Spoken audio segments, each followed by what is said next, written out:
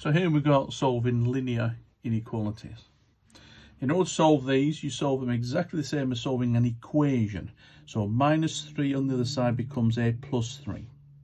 So 39 plus the 3 is 42. We keep the symbol in place though. So 6x's must be less than or equal to the 42. And then if I divide both sides by 6, we can see that the letter x must be less than or equal to 7.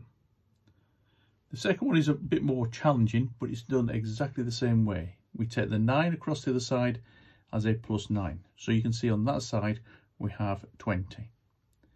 Keep the symbol in place, the greater than symbol in place, but we put the 3x on the other side because you can't have letter x's on both sides. Take the 3x over to the other side is a take 3x. 5x's, take the 3x's, makes 2x's. Divide both sides by 2, so x is greater than 10.